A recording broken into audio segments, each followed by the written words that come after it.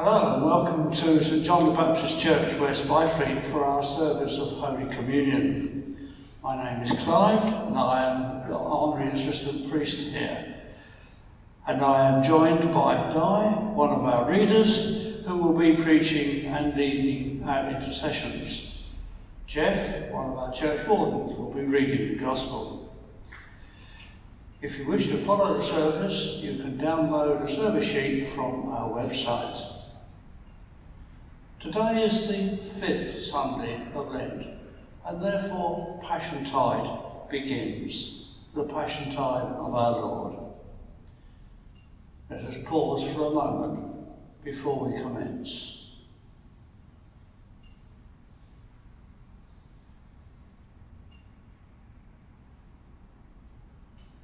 In the name of the Father, and of the Son, and of the Holy Spirit.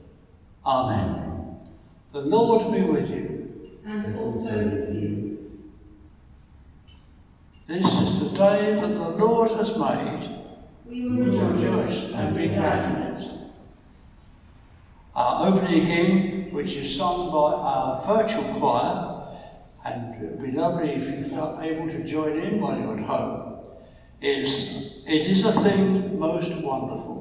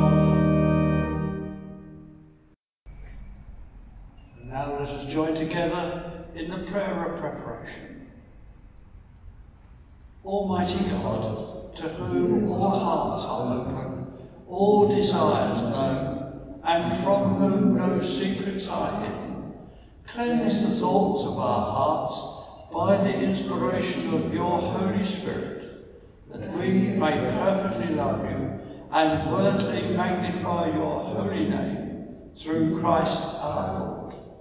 Amen. The sacrifice of God is a broken spirit. A broken and contrite heart God will not despise. Let us come to the Lord, who is full of compassion, and acknowledge our transgressions in penitence and faith.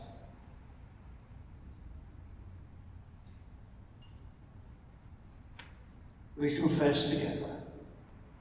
Almighty God, Our Heavenly Father, we have sinned against you and against our neighbour, in thought and word and deed, through negligence, through weakness, through our own deliberate fault. We are truly sorry and repent of all our sins, for the sake of your Son, Jesus Christ, who died for us. Forgive us all that is past, and grant that we may serve you in newness of life, to the glory of your name. Amen.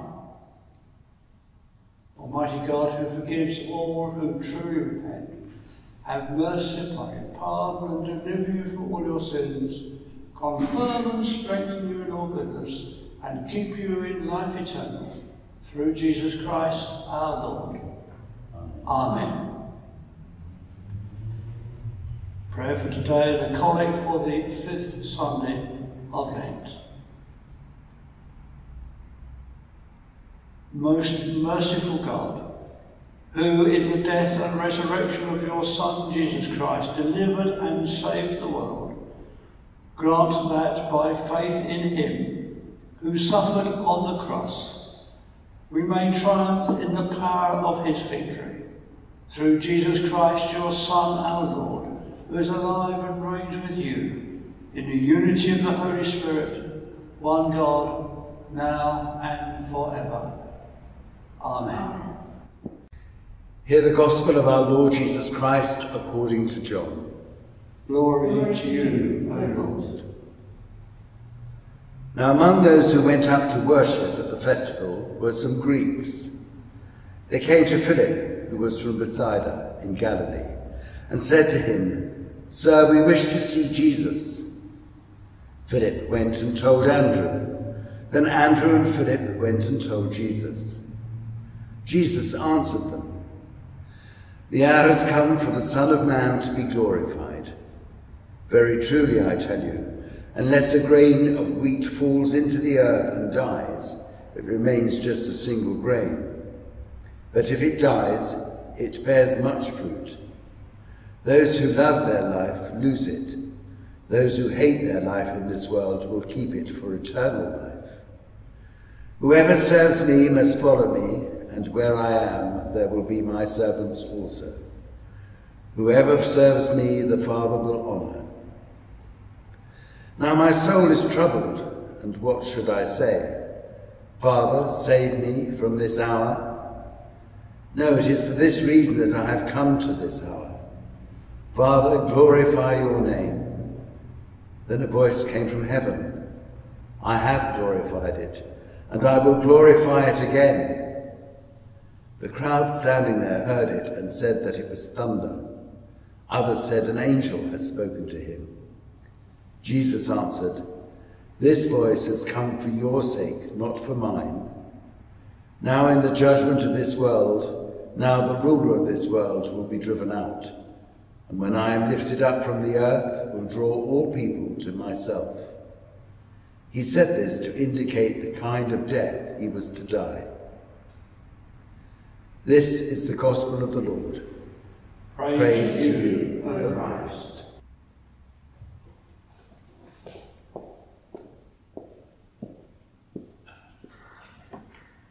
May I speak in the name of the Father, and of the Son, and of the Holy Spirit.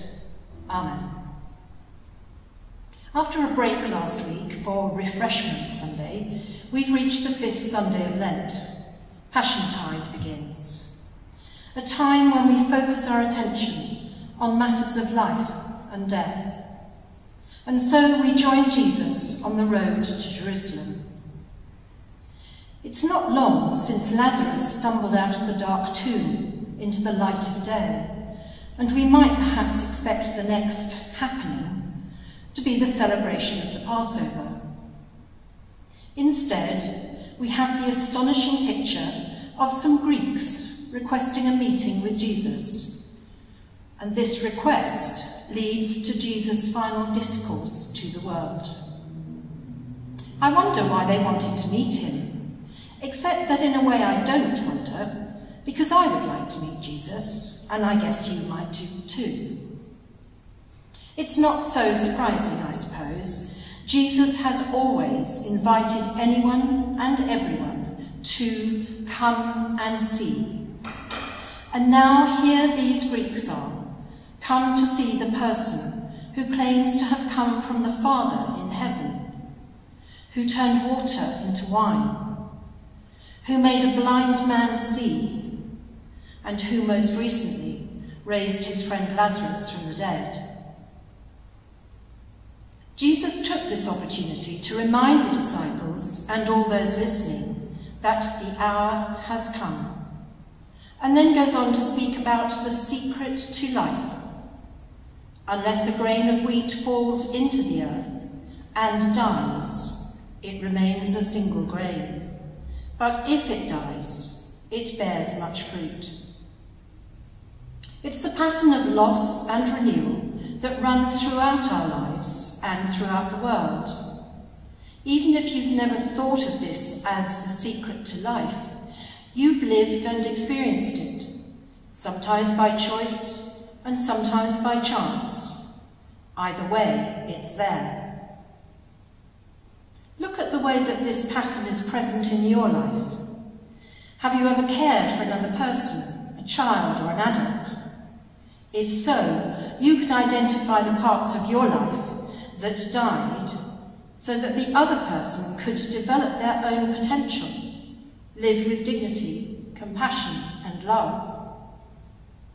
What are the costs and losses you paid for an education or a career? You let go of some things so that other things could come to the fore. For every choice we make, every yes we say, there will be at least one no, and probably many. We see the same pattern in nature, especially at this time of year. From the depths and darkness of winter, the flowers are coming into bloom. The days are getting longer. As I write this, I realise that the simplest way of describing these happenings, these losses and gains, is change. Now, I've been heard to say that I don't do change. Well, not if I can help it. Yet, as I read what I've just written, it is obvious to me that I do change as much as the next person. I just hadn't put it into that context. And putting it into the context of Jesus and the cross is rather overwhelming and makes my statement rather shallow. Let's think for a moment about the stories of loss and renewal in the scriptures. The innocence of Adam and Eve is lost so that consciousness might be born. Abraham left his home so that as Abraham, he would be a blessing to all the families of the earth. James and John left their home and livelihood to become disciples of Jesus. Jesus taught, and here continues to remind his disciples, that the Son of Man is to be betrayed into human hands, and they will kill him, and 3 days after being killed, he will rise again. And so we see the secret to life, a pattern of loss and renewal, dying and rising, letting go and getting back, leaving and returning. It's at the heart of baptism, and it's what we declare every week in the Eucharist. Christ has risen. Christ has died. Christ has risen. Christ will come again. So what in my life, what in your life, needs to fall to the earth and die in order for us to bear much fruit? What do we need to let go of today? What might we leave behind? What needs to die so that something new can arise? These are questions which Keith will be asking of us all as we go forward with a vision for the future here in West Byfleet. With Holy Week fast approaching, we remind ourselves that without Good Friday, there could be no Easter Day. Stay and watch with me your words, Lord, to the disciples before your suffering and death. I know, Lord, you will stay and watch over me all the days of my life. Amen.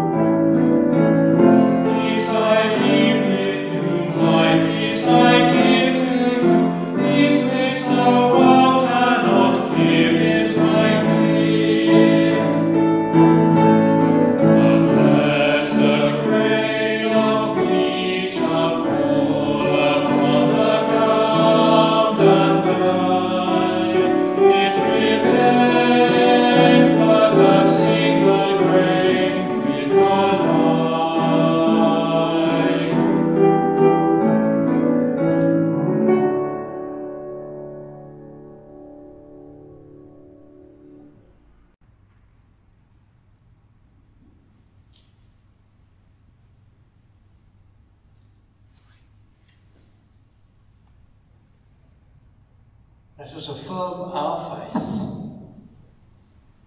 Do you believe and trust in God the Father, source of all being and life, the one for whom we exist? We believe and trust in him. Do you believe and trust in God the Son, who took our human nature, died for us and rose again? We believe and trust in him. Do you believe and trust in God the Holy Spirit, who gives life to the people of God and makes Christ known in the world. We believe and trust in him. This is the faith of the Church. This is our faith. We believe and trust in one God, Father, Son, and Holy Spirit. Amen. We come to our prayers of intercession. With confidence and trust, let us pray to the Father. For the one holy, Catholic and Apostolic Church, we pray to the Father. Lord, in your mercy. In the week when we remember the life of St. Patrick, we pray for the mission of the Church, that in faithful witness it may preach the gospel to the ends of the earth. Lord, in your mercy, hear our prayer. We pray for peace in the world, that a spirit of respect and reconciliation may grow among nations and peoples. May peace envelop us all. Lord, in your mercy, hear our prayer. As we mark a year since the first COVID lockdown, we pray for the poor, the persecuted, the sick, and all who suffer. We pray for refugees, prisoners, and all in danger, that they may be relieved and protected. Lord, in your mercy, hear our prayer. We pray for those whom we have injured or offended, and we ask for forgiveness. Lord, in your mercy, hear our prayer. We pray for grace to change our lives and to promote the reign of God.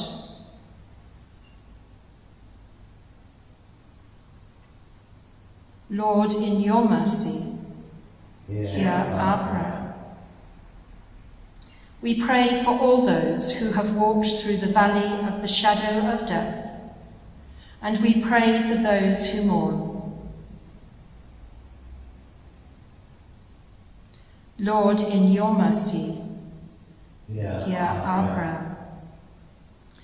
God, our Father, in your love and goodness, you have taught us to come close to you in penitence, with prayer, fasting, and generosity.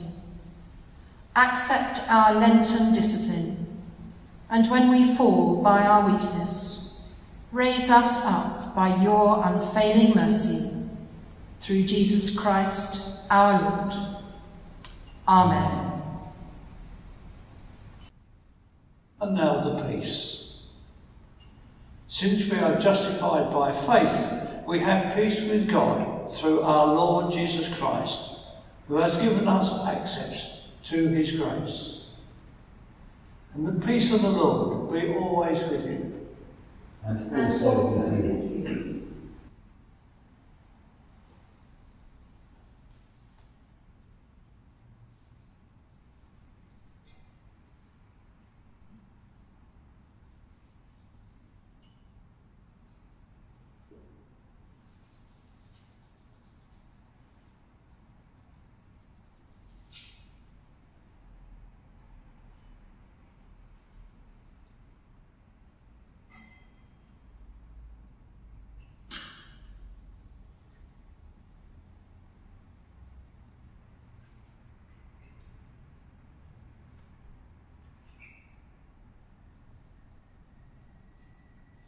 The Lord is here. His Spirit is with us. Lift up your hearts. We lift them to the Lord. Let us give thanks to the Lord our God. It is right to give thanks and praise. Father, we give you thanks and praise through your beloved Son, Jesus Christ, your living Word, through whom you have created all things, who was sent by you in your great goodness to be our Saviour. By the power of the Holy Spirit, he took flesh as your Son, born of the Blessed Virgin. He lived on earth and went about among us. He opened wide his arms for us on the cross. He put an end to death by dying for us, and revealed the resurrection by rising to new life. So he fulfilled your will and won for you a holy people. And now we give you thanks, because for our salvation he was obedient even to death on the cross. The tree of shame was made the tree of glory. And where life was lost, there life has been restored.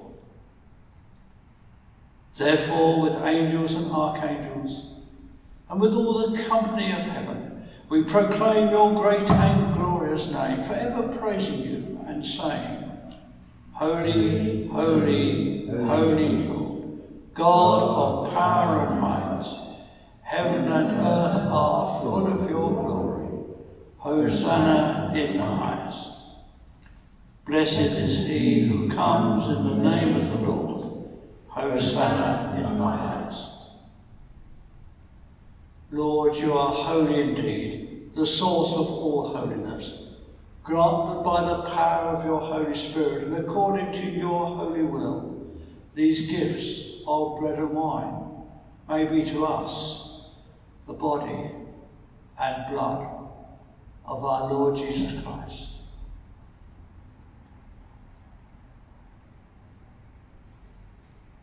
Who in the same night that he was betrayed took bread and gave you thanks. He broke it and gave it to his disciples, saying, Take, eat, this is my body, which is given for you. Do this in remembrance of me.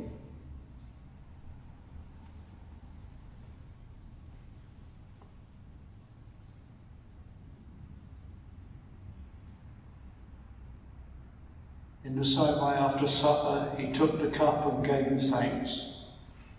He gave it to them, saying, Drink this, all of you. This is my blood of the new covenant, which is shed for you and for many for the forgiveness of sins. Do this as often as you drink it, in remembrance of me.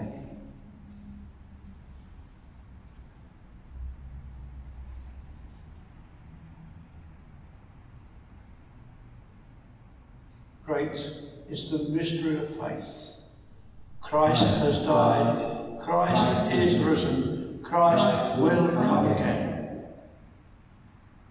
And so, Father, call into mind his death on the cross, his perfect sacrifice made once for the sins of the whole world, rejoicing in his mighty resurrection and glorious ascension. We look for his coming in glory. We celebrate this memorial of our redemption. As we offer you this, our sacrifice of praise and thanksgiving, we bring before you this bread and this cup, and we thank you for counting us worthy to stand in your presence and serve you. Send the Holy Spirit on your people and gather into your kingdom all who share this one bread and one cup, so that we, in the company of St. John and all the saints, may praise and glorify you forever. Through Jesus Christ our Lord, by whom and with whom and in whom, in the unity of the Holy Spirit, all honour and glory be yours, Almighty Father, forever and ever. Amen.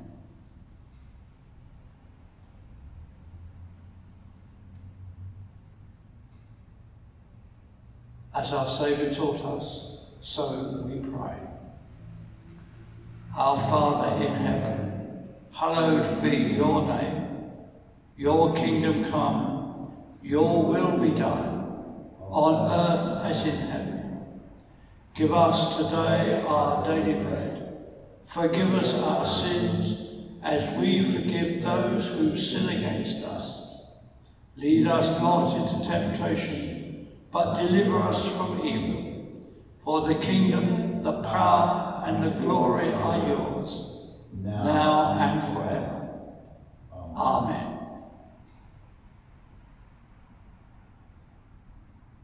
Every time we eat this bread and drink this cup, we proclaim the Lord's death until he comes.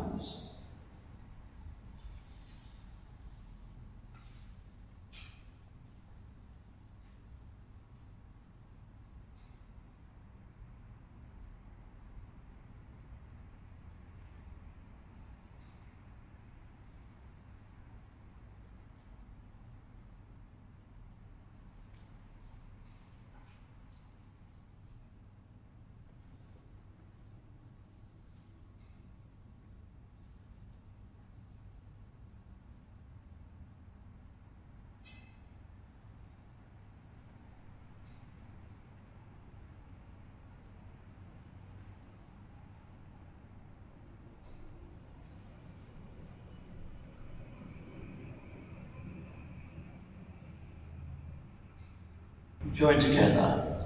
Jesus, I love you beyond all things. How I long to receive you with my brothers and sisters at the table you have prepared. Since I cannot at this moment receive you in bread and wine, in this holy sacrament, I ask you to feed me with the manna of your Holy Spirit and nourish me with your holy presence. I unite myself wholly to you, never permitting to be separated from your love. Amen. God our Father, whose Son Jesus Christ gives the water of eternal life, may we thirst for you, the spring of life and the source of goodness, through him who is alive and reigns now and forever. Amen.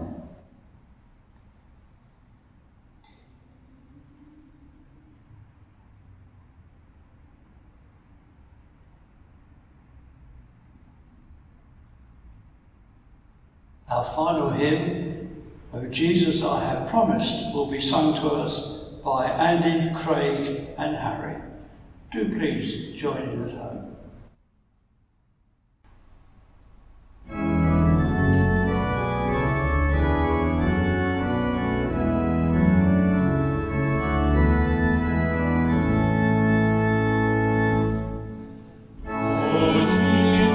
Forever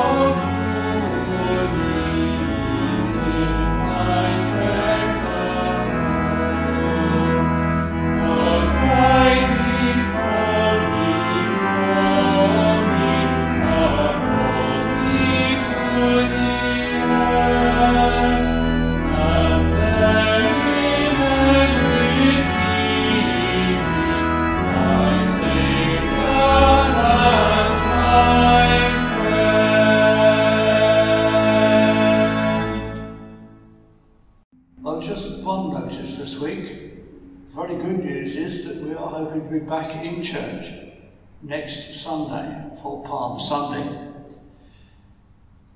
Of course, the service will be held under the usual COVID separation rules and so on, but I do hope that you'll feel able to join us.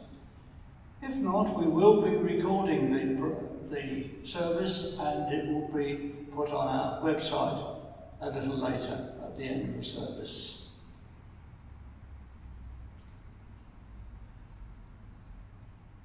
And so the blessing. God, who from the death of sin raised you to new life in Christ, keep you from falling and set you in the presence of his glory. And the blessing of God Almighty, the Father, the Son, and the Holy Spirit be with you now and remain with you always. Amen. Go in peace to love and serve the Lord. In the name of Christ. Amen.